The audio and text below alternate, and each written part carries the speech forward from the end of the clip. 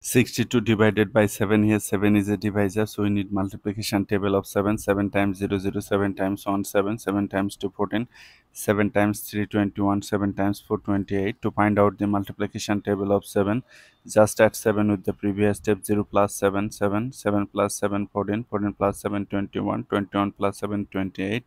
This process will continue. 7 goes into 6. How many times? 0 times, as 6 is less than 7. 0 times 7, 0.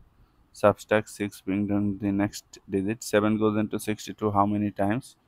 Look, 9 times 63, which is get us, so 8 times. 8 times 7, 56.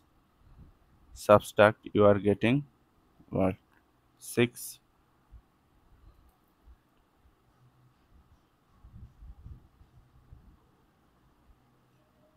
So our answer should be 08 means 8, remainder 6. If you want to write your answer in decimal form, then take here decimal, add number of zeros, bring down the first zero. Before the zero there is a decimal, decimal must come to the quotient directly. 7 goes into 60 how many times? 9 times 63, which is get us, so 8 times. 8 times 7, 56. Subtract 4, bring down another 0. 7 goes into 40 how many times? 6 times 42 is get us, so 5 times. 5 times 7, 35.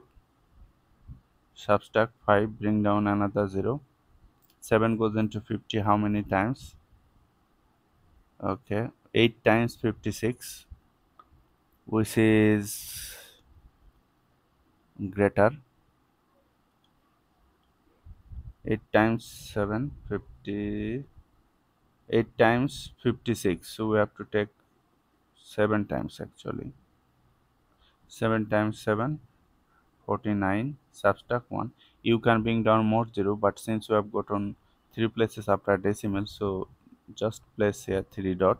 So our answer is 8.857 dot dot dot.